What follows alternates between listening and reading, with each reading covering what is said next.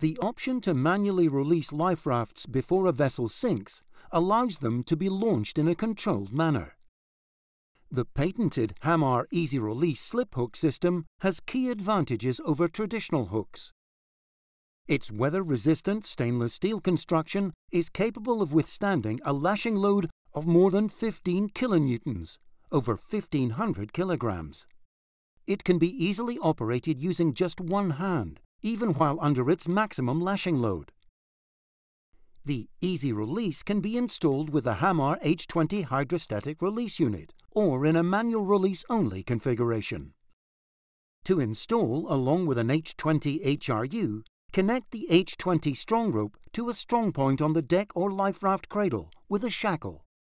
Connect the life raft lashing to the easy release wire loop and adjust so the lever will reach the strong rope. Remove the yellow thimble at the top of the strong rope and insert the tip of the easy release lever under the strong rope. Pull down on the lever until the part with small holes is through the loop of the strong rope. Insert the safety pin through both holes as far as it will go. Connect the life raft painter line to the H20 weak link with a shackle. Installation is now complete. To manually release the raft, pull out the safety pin and the lashing will be released, allowing the life raft to be launched in a controlled manner.